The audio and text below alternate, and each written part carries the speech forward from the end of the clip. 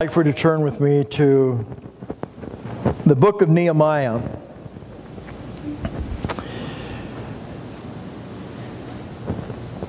You know, when God begins to deal with you and He begins to challenge you, Nehemiah, we know, was the cup's king bearer, the king's cup bearer.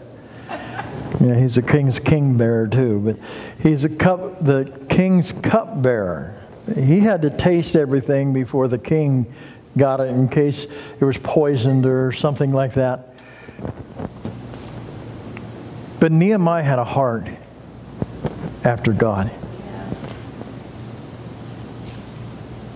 And in our version, or the portion of Scripture we're going to read here this morning, I want to talk about it because our society is broken down. And we need Nehemiahs in our society. Yeah. We need Nehemiahs because we know there are areas of our lives that need to be fixed. There are areas of our lives, people's lives, that need to be restored.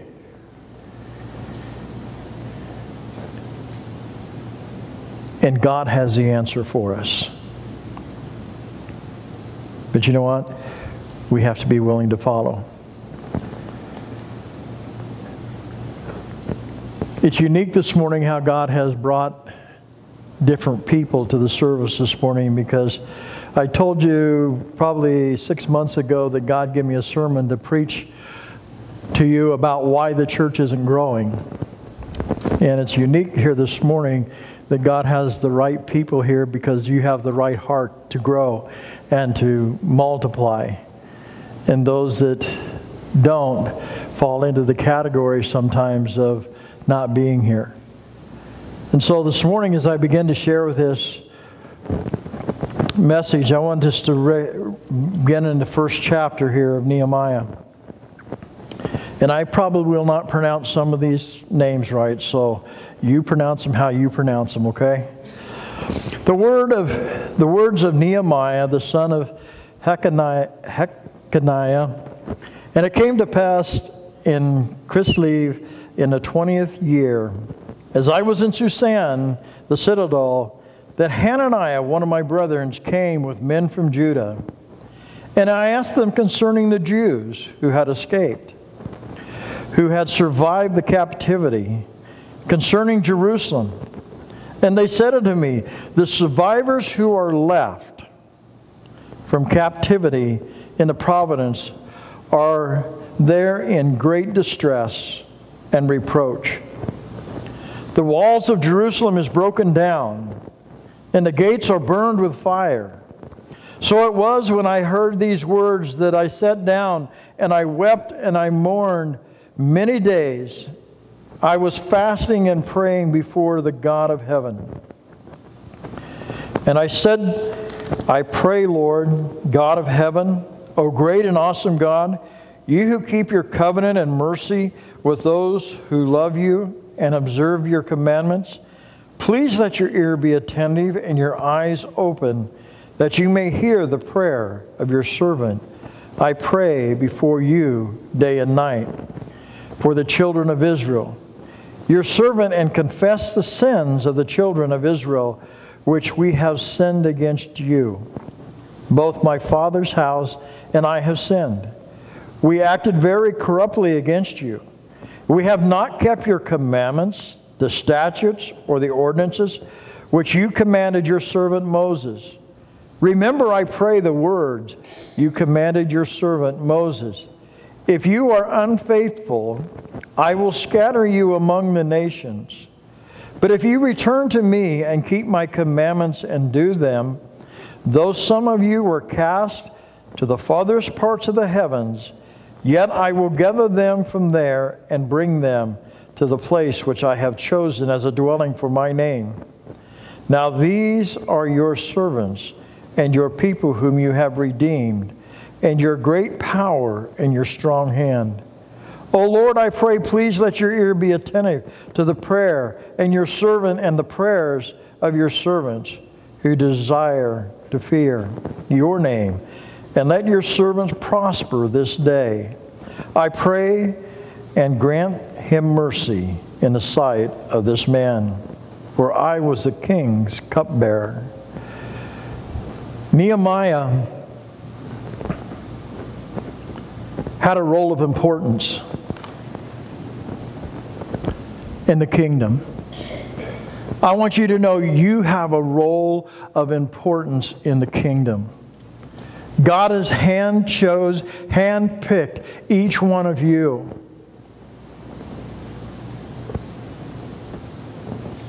But you know what? Some of us are like the report that Hananiah gave to the king. There's some things broken down in our lives.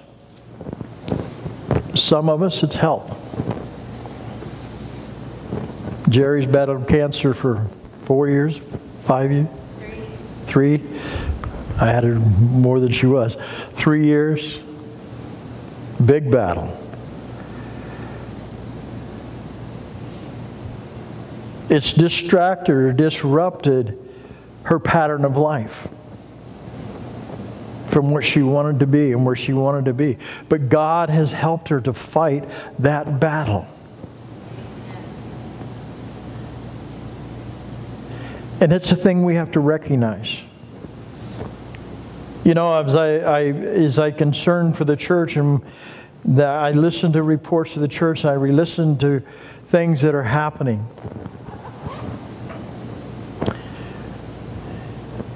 We have been faithful doing what God called us to do, church. But I see many of you who are very discouraged. I go through a lot of periods of discouragement. I got up this morning at 1 o'clock and went outside and wept and cried because I see the hurts of you people. I carry some of your burdens. Some of you, your walls are broken down. Your dreams have been shattered. Your hopes. I see families that have been separated. I see health that has deteriorated. And when Hananiah came and he shared with Nehemiah, when Nehemiah asked, how is the battle going? How are they doing?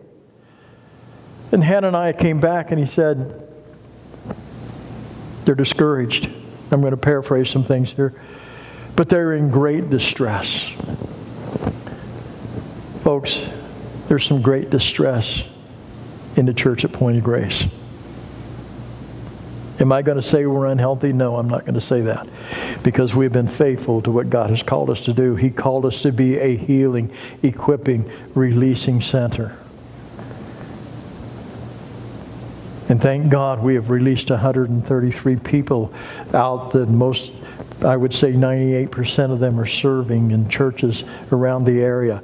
I take that as a great testimony to you for healing, equipping, and releasing. But I also know the strain that is placed on many of you. Hananiah said the gates are broken down. The gates have been burnt with fire. The walls have been broken down. What does discouragement do? It disengages us from the true thing that God calls us to do. And we can look at it here. We can look at it in our own lives. When our walls get broken down, or when our dreams get shattered, or something begins to happen, it causes us not to move forward like God wants us to. They were there. They were equipped to handle the situation.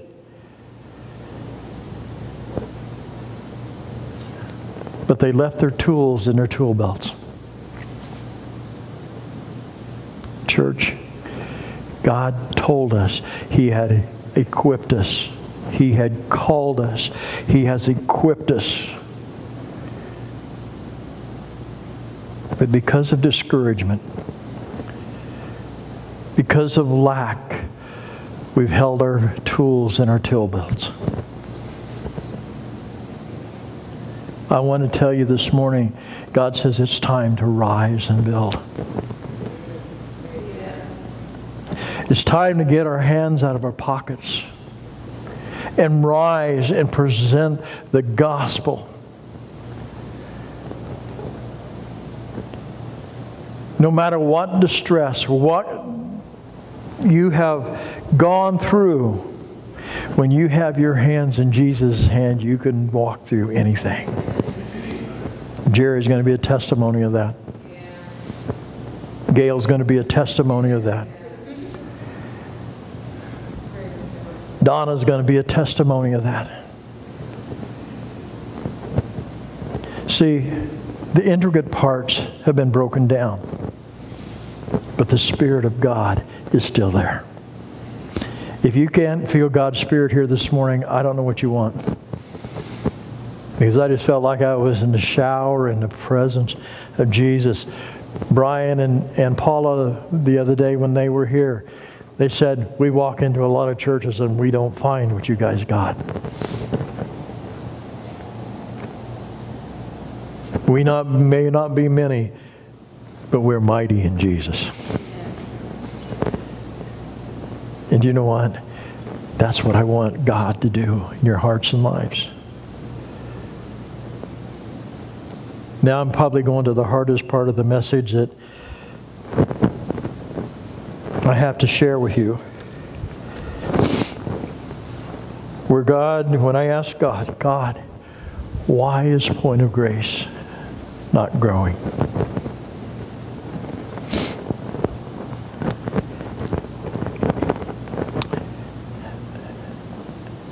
And I felt like God said, we have negative confessions. The confession that we have heard is we don't want to grow because we're going to lose what we've got.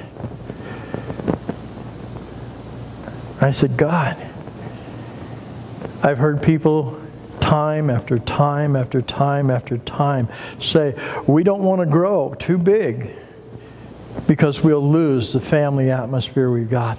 Let me tell you, you can have it with 350 the same as you can have it with 20.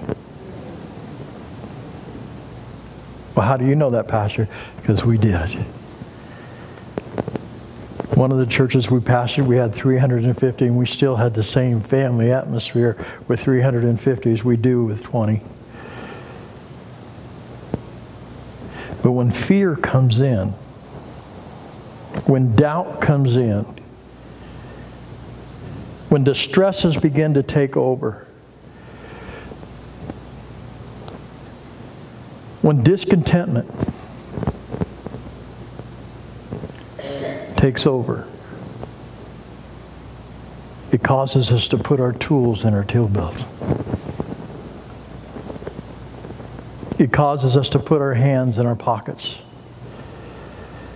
It causes us to say, oh me, oh my. It costs too much. There's nothing too much for Jesus. There's nothing too much for Jesus. Negative confessions will bring negative results. I hope we can change those negative. The second thing he told me, contentment, complacency.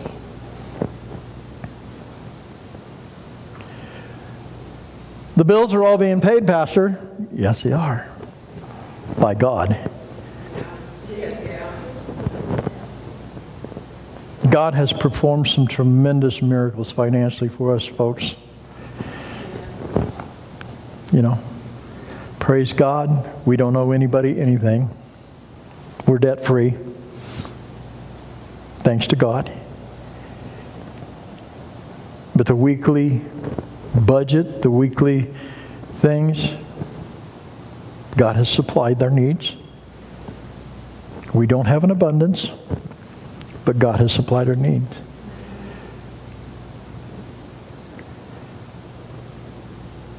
But we are complacent. Bills are being paid, Pastor, so we don't need to reach out. God wants us to reach out. He tells us to go into the highways. And I'm sorry if you're a visitor here this morning, you're hearing my heart for my people. I love them.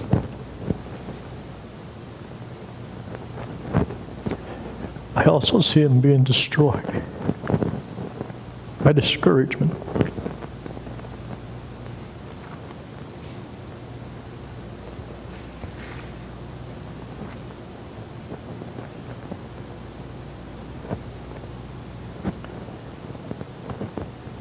Because I know God has so much more for us. God has so much more for us. There are souls to be saved. There are victories to be won.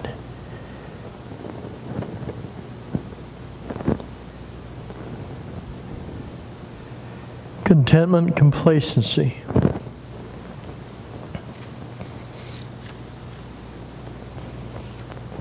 The third one was just lack of commitment. Everything else is more important. This church is not going to save you. Okay?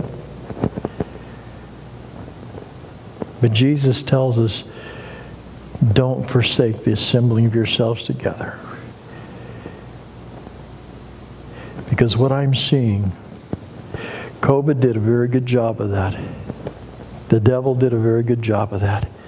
The thing that I see everywhere I turn is people are dying for fellowship. God created us to be fellowship people. And the one thing, in one area I see him robbing us more than anything else is not assembling ourselves together, building upon one another, praying with one another, loving on one another. I'm concerned for you. I'm concerned for this need in your life. And complacency and contentment and lack of commitment. And I know probably when I get done, I'm going to hear, "Well, Pastor, you don't understand." Yeah, I do understand. Because the scripture says, where your heart is, where your treasure is, there will your heart be also. And my treasure is in heaven. I laid under the stars last night, sat in my chair under the stars last night. It's probably the first time that I've seen billions upon billions upon billions of stars. There were so many stars out last night. No moon, but just stars, and they lit up the heavens. And Lord, help us catch a vision of what you have in store for us.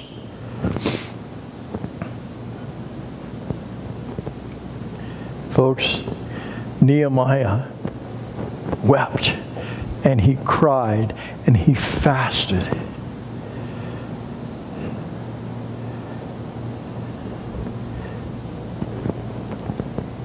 I'm like Pam, I'm not a big crier. Since I had my heart attack, I'm a lot more crier now than I ever used to be. But I have wept. I have fasted for this congregation because I see what God has done and is doing. We are such an intricate part of the kingdom of God. You are such an intricate part of the kingdom of God. Where else could he bring them to heal them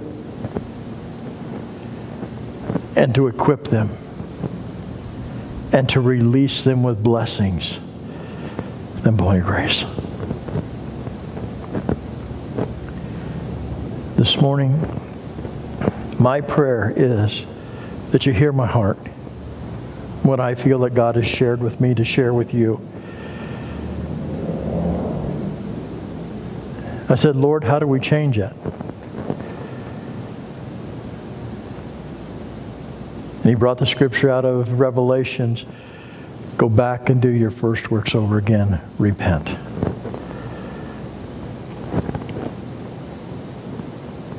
So I'll be the first one to the altar this morning. But you know what? It has to come from our hearts.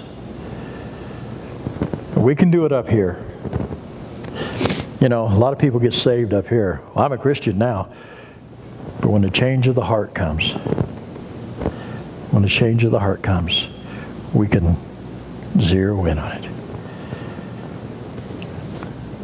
This morning, he challenged us to repent. So in closing this morning, I'm going to ask us to do something.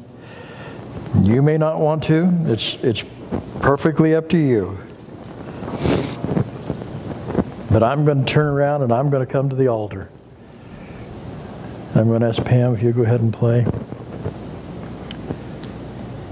If you hear what I'm saying, this is what I feel like the Lord says for us. Repent. Do our first works over again. I'm going to challenge you to come. Just spend some time around the altar. We couldn't get any deeper in God's presence than what we was this morning in worship. I just felt like the Shekinah glory was just hovering over.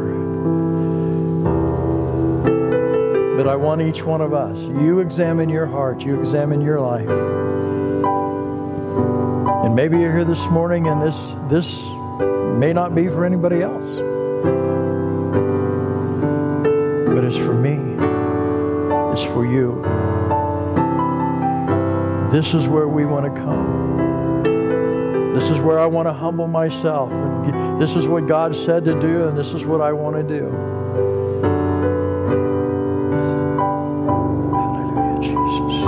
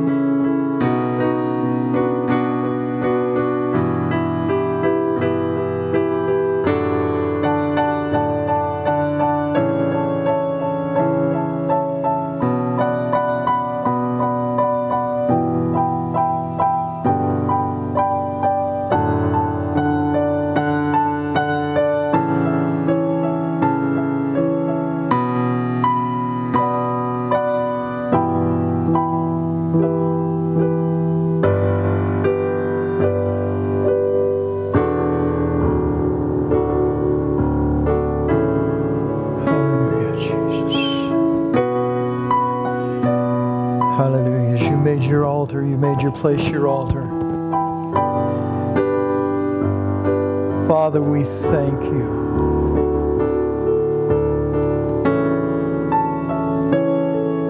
Father, we thank you for healing, for the restoration that God that you're bringing, for the encouragement, the strength.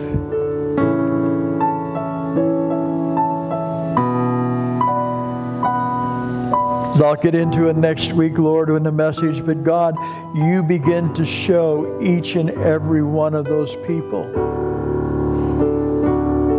the tools that they had in their toolbox to use. And God, you're going to show each and every one of us the tools in our toolbox that we have to repair the walls, to repair the gates, to repair the things, Lord, so that, Lord, it again is a place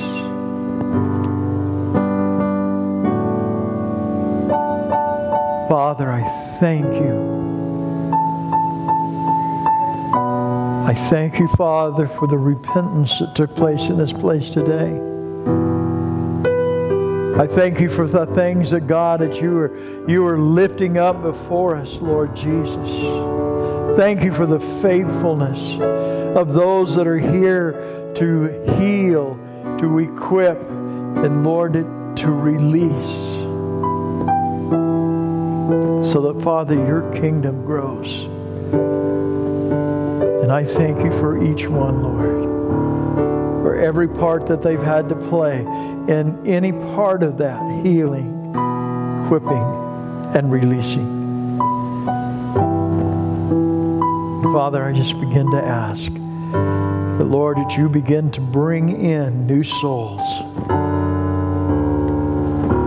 Father, we have a lot of wounded warriors out there. We have a lot of people that's been on the front lines and have got injured, and Lord, they're laying in a hospital. They're laying, saying, I'm not important anymore. Yes, they are, Lord. They're important to the kingdom. Because, God, you can heal them. You ask any one of those wounded warriors that's been out on a battlefield, where do they want to go? They want to go back to the battlefield. They want to go back to the front lines because they have buddies out there that are still fighting the battle, and they want to be with them. Father, restore those that the enemy has disengaged.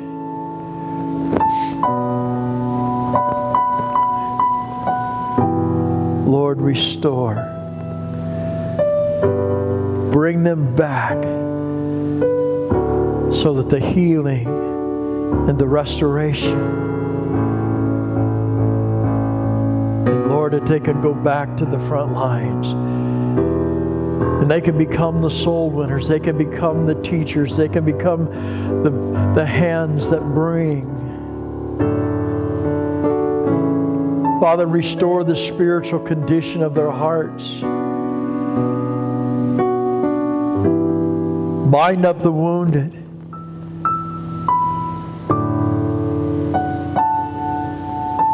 Heal the brokenhearted. Set the captives free. Father, we thank you for that. Father, we ask your blessing upon these beautiful people this morning. Because, God, I believe that you're speaking to hearts and lives. And even in the process, you're restoring men and women to a relationship with you. In Jesus' name we pray.